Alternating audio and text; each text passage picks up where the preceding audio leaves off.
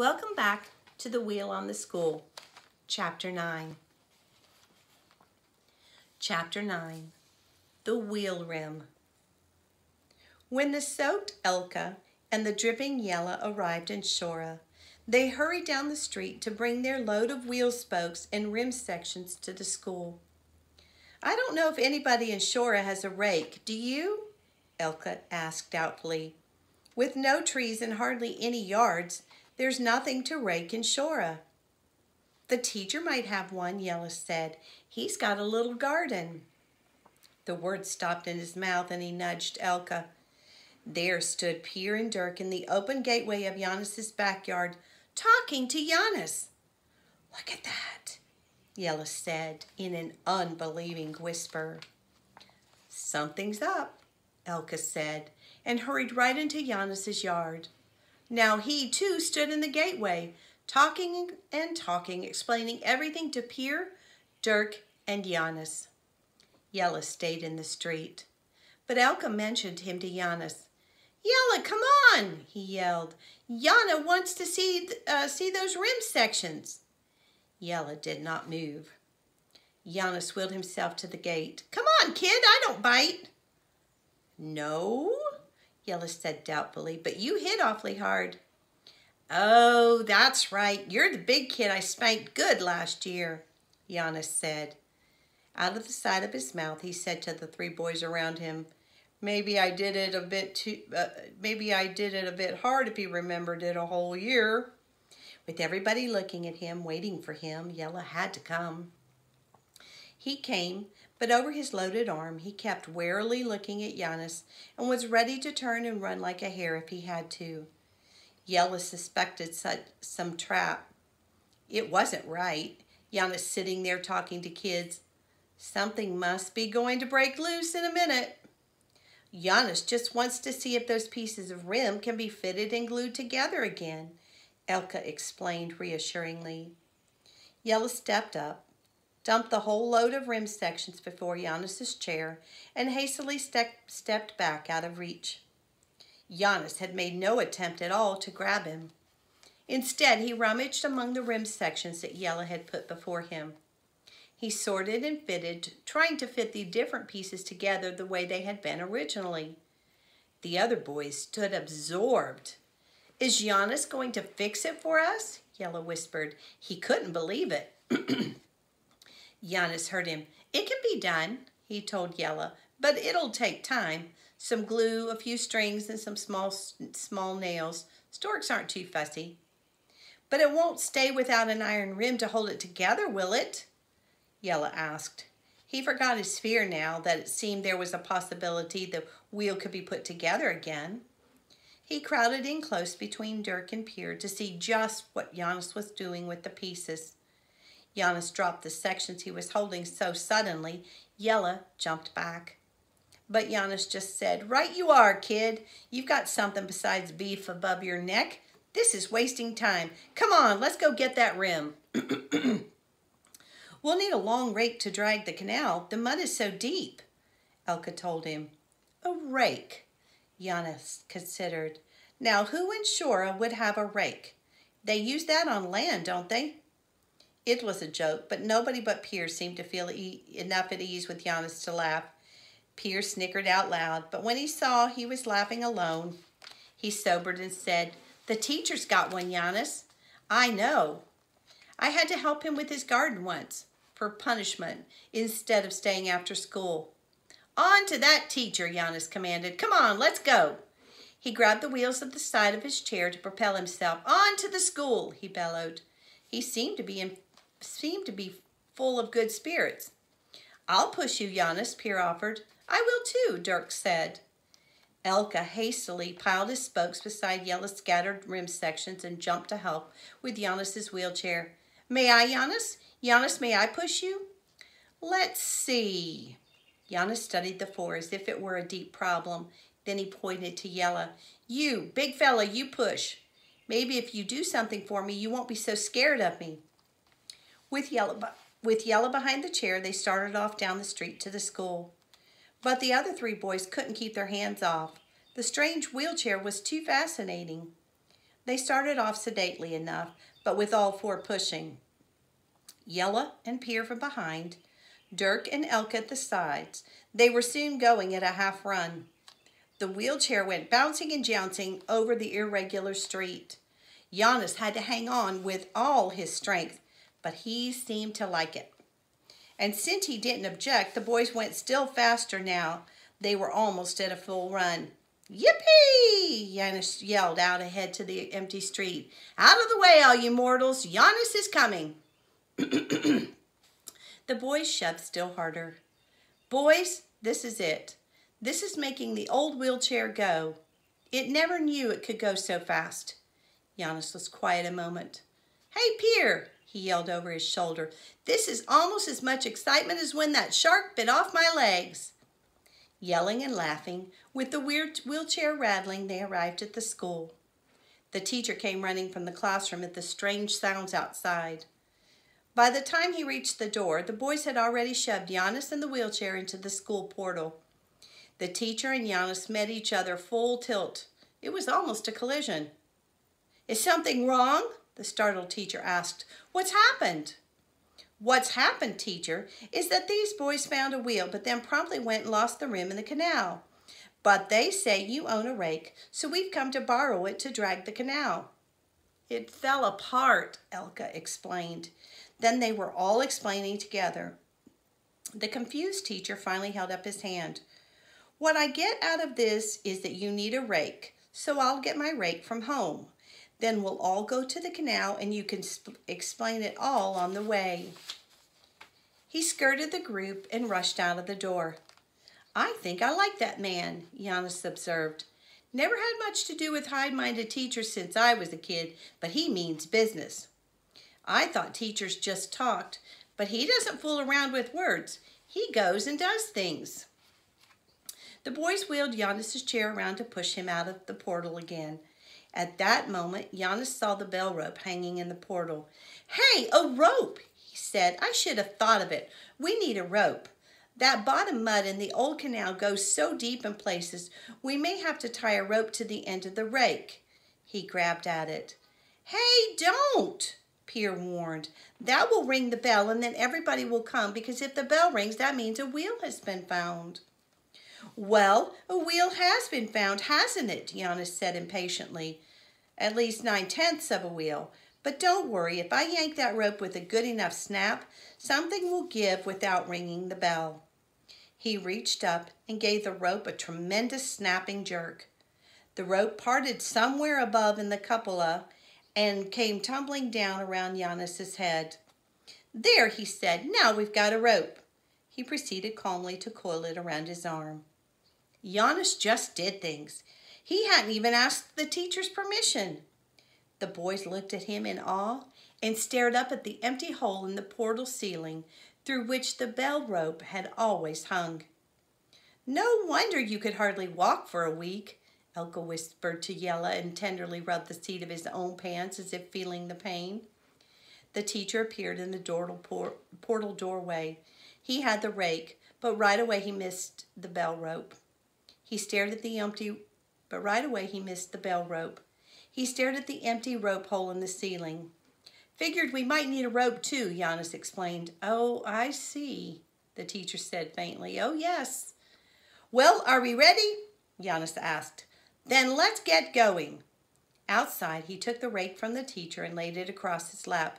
"Seeing I'm riding," he explained with a grin.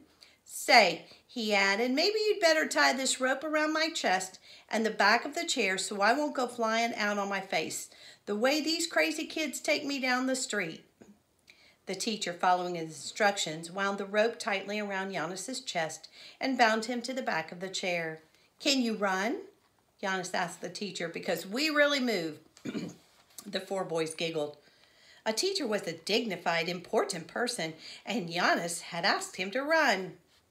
To their amazement, the teacher grinned. "Well," he said, "I should be able to keep up with a wheelchair, and if I can't, you and I had better change places." Giannis liked that. He bellowed a big laugh. "You're all right," he told the teacher approvingly, but the wheelchair was moving too sedately for him. He looked around. "Well, you kids, What's the matter? Just because the teacher's here, you'd think I was a delicate baby in a pram. Get going. Get the lead out of your pants." With a doubtful look at their teacher, the boys shoved a little harder. When the teacher still made no objection, they increased the speed. Now they actually had the teacher running beside the wheelchair at a half run. He still looked good-natured about it. "Here we go," Yellow warned the others out of the side of his mouth. "Look out, you mortals in Shora," he yelled out in imitation of Giannis. Giannis leaned eagerly forward against his rope. "Ready." The boys shoved him ahead with all their might. Now they tore down the Shora Street at full speed. They went at such a pace that Dirk and Pierre at the sides had all they could do to steady the bouncing, jumping wheelchair. But Giannis was shouting things at some woman they passed. Just out of Shora, Elka had to fall out. The pace was too much for him. But he couldn't stand being left either. He came trotting on behind. All out of breath, except Giannis, they arrived at the spot in the canal where the rim had gone down. Giannis was all for starting to fish for the rim at once, but the teacher protested. "Remember, we ran all the way. Now we've got to do a little breathing," he said. "Wait till we catch our breaths. Mine's still back there in Shora." "Breathe all you like," Giannis said generously. "I'll study the situation meanwhile." He propelled himself and the wheelchair so close to the canal's edge that the alarmed teacher, who had sunk down in the grass, jumped up again to hold the chair back. Yella hurriedly grabbed one of the wheels. Dirk and Pierre took the other. Now Elka came puffing up. He too took hold of the wheelchair. Unconcerned with all the stir and worry, Giannis began dragging with the rake. With everybody hanging onto the chair, he leaned against the rope and reached out as far as he could. After his 10th cast with the rake, he began to look doubtful. "That mud must be bottomless here." "I don't know, teacher, but it looks to me like you'd better send a telegram to China." "Have you guys seen a wagon wheel rim down there?" None of the boys laughed. They stared somberly into the canal. Elka came up from behind the chair and peered along the canal. "Hey, there's the hub out there, tight against the bank." He pointed out the hub to Giannis. You'll need the rake to get that out too," Giannis said as he threw the rake out again. At the very next cast, the rake struck something hard. Giannis worked furiously, probing the spot, trying to get the rake to take hold of whatever it had hit. "Got it," he said at last. But what the rake brought to the surface was an old enameled pail full of mud. In his disgust, Giannis hauled it up by the end of the rake and flung it far. "At least that's out of our way." He turned to Elka. "Here, kid," he said, "go get that hub first. We've got to try something different." "Let me do it, Elka," the teacher said, taking the rake. "I've been feeling so useless here." He hurried down the canal. The boys pulled the chair back from the canal's edge. Giannis prepared the rope. "We'll try it with the rope tied to the rake as soon as he gets back. We're going to have to go really deep. And if that rope is long enough, I'm going to get that rim out. Ought to find it with the rake on the end of a rope. Going to find it. Man, I haven't had so much fun since that shark bit off my legs." He looked blandly at Dirk and Pierre. Yella's mouth fell open. Elka stared at Giannis. "Both legs in just one bite?" he asked in awe. Giannis shrugged. "Am I supposed to know how many bites?" he asked. "I wasn't looking around just then." "What did you do?" Yella said. "I kicked his teeth out, that's what I did."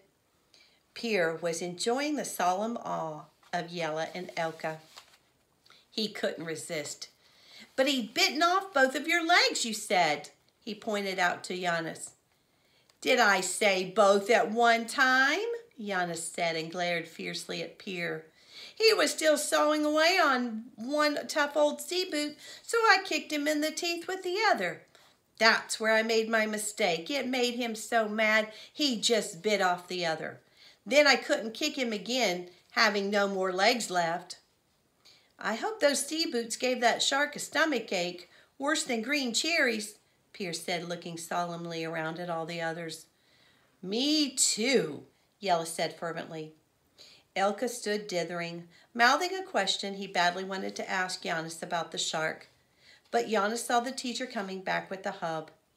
At once he had to be pushed back to the canal and became too busy for questions. He tied the rope to the rake handle, threw the rake far out into the canal and let it sink. Slowly he dragged in the rope. Suddenly the rake caught. Now then, Giannis said, hang on to the chair. That's the rim, and now it's coming up here to me or my name isn't Giannis.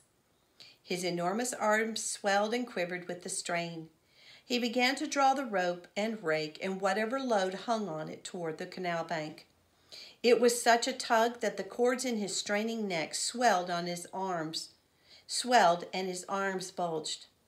Suddenly something snapped. They had all been straining so hard to hold the wheelchair back, they jerked Giannis and the chair far back from the bank before they could regain their balance. The rake handle, still tied to the rope in Giannis's hand, floated on the surface of the water. Well, there went Shora's only rake, Giannis said gloomily. No one else said a word. All stared in dismay at the rake handle in the canal. Well, now we're just going to have to figure out something else, Giannis said. He sounded almost too cheerful about it. Let's get back to Shora. I'll rig up something, some way. No one said a word. In the heavy silence, Giannis jerked his head up. Did you hear that? He held his hand up for silence. It came again, the sound that only Giannis had heard. The wind brought it along the canal. It sounded like screaming, like women screaming. It sounded as if the wind was bringing it from the dike at the far side of the village. Again, the wind picked up the sound. It whisked by their ears along the quiet canal. Giannis grabbed the wheels of his chair and whirled the chair around. Those are women. Something's wrong. His eyes shot to the weather vane on top of the tower and then to the sun in a quick estimate of time and wind direction. Ah, he said, the tide's in. Most likely some sheep strayed down the dike and got themselves flooded in the tide, and now we're standing there just like sheep letting themselves drown. Let's go. We'll get the rim later. They jumped to push Giannis to the road, but as they did so, Giannis once more held up his hand for silence. Listen, he said. For a moment there was no sound. Then there came a faint clanging and jingling, but it came from the opposite direction of the screams. Oh, it's only the Tin Man's wagon, Yella said at last. They shoved Giannis into the road. Hold it, he said. Wait for the wagon. It will get us to the women a lot quicker than we can get there on foot. Down the canal road, the horse and wagon came around a bend and over the bridge in a full gallop. The pots and pans danced and jangled, clattered and banged. Hey, look, Pierce said. Isn't that Alka on the seat? He's standing up. He looks as if he's yelling at us. Alka had been sitting between the Tin Man and his wife on the high seat of the old wagon. The children had settled down in the deep wagon box among the pots and pans. The Tin Man had insisted on taking them for a long ride around Shora. The direct route down the dike road from Nest to Shora had been too short for him. Everybody deserved an outing this Saturday, he had insisted. They ended up on the canal road on the opposite side of Shora. As they rounded the bend in the road and came over the canal bridge, Alka caught sight of the little group at the canal. Look, Alka yelled out. Something's wrong. Somebody must have drowned. Even Giannis is there in his wheelchair. He jumped up on the seat. Can this horse run? He asked anxiously. He can run that far, the Tin Man said. He slapped the lines hard across the horse's bony back. The old horse lunged back ahead. With an insane jangling of tin, the wagon lurched and rattled toward the waiting group at the roadside. All right, see you in Chapter 10.